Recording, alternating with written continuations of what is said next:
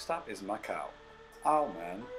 This is a former Portuguese colony and current special administrative region of China. Spend at least a day exploring the beautiful historic center, which is a UNESCO World Heritage Site.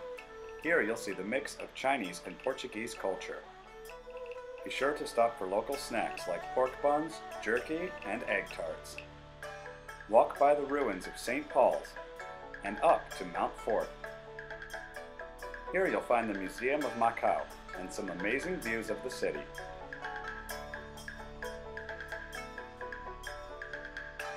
Wander the colorful streets and you may find yourself in a peaceful garden. Then there's the other side of Macau. This is why some call it the Vegas of the Orient. Gambling tourism actually accounts for about half of the city's economy. Whether you go in to try your luck or not, stick around to see all the neon lights come on at night. Wind down with some delicious Cantonese pork and rice, and a stroll back to the historic center.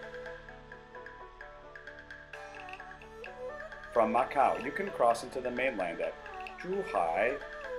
After a busy few days sightseeing, you can just kick back and relax on the beach for a day. Take a walk along the water to see the famous symbol of the city, the Fisher Girl. You knew. Visit a local park around sunset. And then, hit Lotus Road, Lian Hua Lu. Here you'll find all sorts of delicious street food.